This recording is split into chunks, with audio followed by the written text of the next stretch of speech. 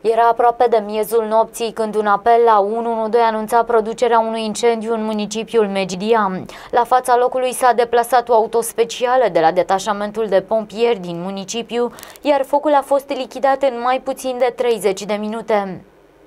Azi noapte, pompierii medgidieni au fost solicitați să intervină pentru stingerea unui incendiu izbucnit la un imobil situat pe strada Republicii din municipiu. Reprezentanții detașamentului de pompieri Medgidia spun că nefericitul eveniment s-a produs cel mai probabil din cauza unui scurt circuit la un aragaz electric. Din fericire, nu au existat victime, dar bucătăria imobilului a ars în totalitate. În data de 7 martie, în jurul orelor 23:58, detașamentul de pompieri Medgidia a fost solicitat să intervină pentru lichidarea unui incendiu produs la o locuință individuală din localitatea Medgidia de pe strada Republicii.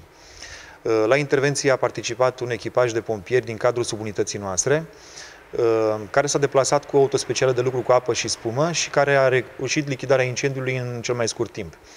În incendiu a ars mobilierul de bucătărie care încadra o plită electrică și un cuptor electric.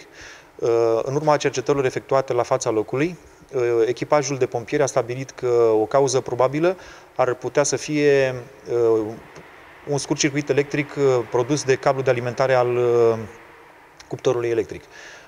Pagubele nu au fost însemnate, nu au fost probleme deosebite pentru echipajul de pompieri.